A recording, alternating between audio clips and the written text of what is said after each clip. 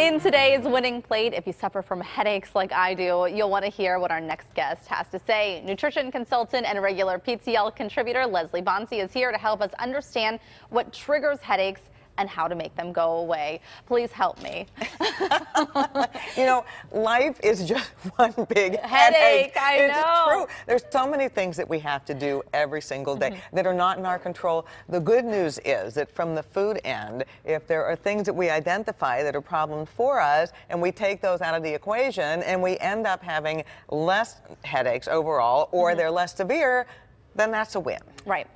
So what do we have down here? Some fruits and veggies. So the first thing is that in the studies that have looked at this, is there are certain items that might be more headache inducers or producers. And they are in the category called amines. There's 3 of them. There's histamine, there's phenylethylamine, and there is the other one, amine. I'll remember the name of it, but tyramine is the other one. So they are found in certain food items. And Bananas, they trigger headaches. And they trigger headaches. The Really? reason that they do is interesting. It seems that everybody eats these foods, but for people that are sensitive to headaches, they may not be able to break them down effectively, and therein is the problem. So increased sensitivity to them, which I think is really cool. So bananas, tomatoes, and avocado. Now, if somebody has one banana every once in a while, right, not a big deal. Not gonna be a big but deal. people eat guac. Oh, let's have a tub of guacamole, and then headache because of it. Unbelievable. I never heard of that before. And then because Halloween coming up, phenylethylamine, which is found in chocolate, particularly dark chocolate. So again, I have a little bit of chocolate sometimes. No,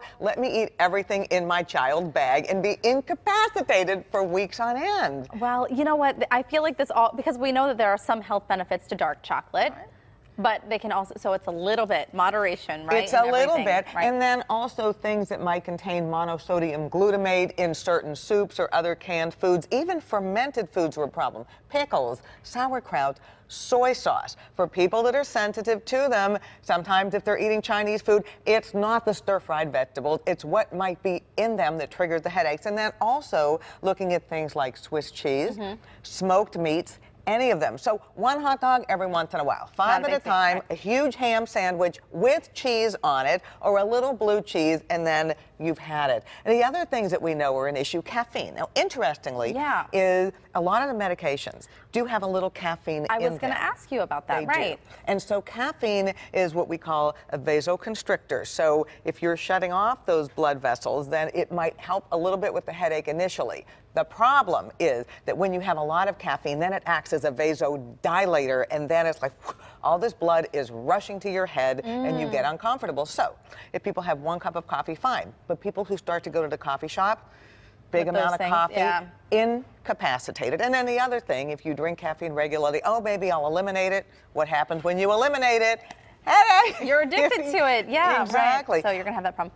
Okay, this is a no-brainer. I know. Well, it is, and it's for a couple reasons. Is wine and all alcohol is a vasodilator, so more blood rushing to the head. But red wine in particular has other substances in it that might be triggering. So a lot of people say, oh, it's the sulfites in the wine. Probably not. It's the phenolic compounds in the wine that might be more of an issue. So again, a glass, probably not an issue, but if I have a glass of wine and I have salami with cheese and chocolate and pickles, then you're probably down for the count. So one of the things that we talk about doing is keeping a diary. People don't, they do that for other reasons.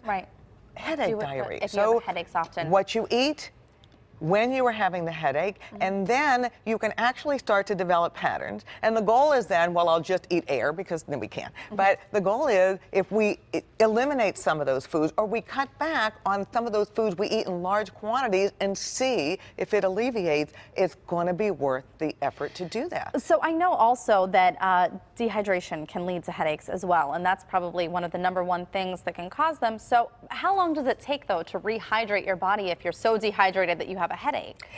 It takes probably a good 24 hours to do it, and so the goal is being more proactive. And as the weather starts to transition, people don't think about it as much. Oh, it's chilly outside, I don't need it. Yes, you do. In a dry environment, it is important. And all fluids count as part of your fluids for the day, but being consistent about that. And if you really notice you're having headaches a lot, take a look at that plate. Take a look at that mug. Take a look at that glass. Look what's in there. Maybe the first step is cut back a little bit or not have all those things at the same time.